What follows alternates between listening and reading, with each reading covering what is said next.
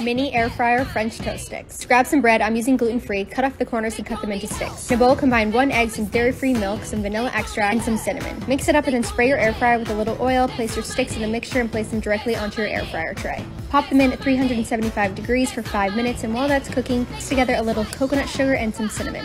We're gonna top these bad boys off with this. When they come out, they're golden brown, toss them in the mixture, plate them up, and serve them with some maple syrup. Enjoy! Air fryer breakfast banana split. So good and so easy to make. Grab a banana and cut it down the center. Peel open the sides and then add the toppings. I like to use creamy peanut butter, some chopped walnuts, some dark chocolate chips. You can get creative with the toppings here. Throw it in your air fryer at 375 degrees for 4 minutes. Comes out warm and delicious. I top it off with Greek yogurt for some extra protein and a drizzle of maple syrup. Follow for more healthy, easy recipes. Thanks for watching.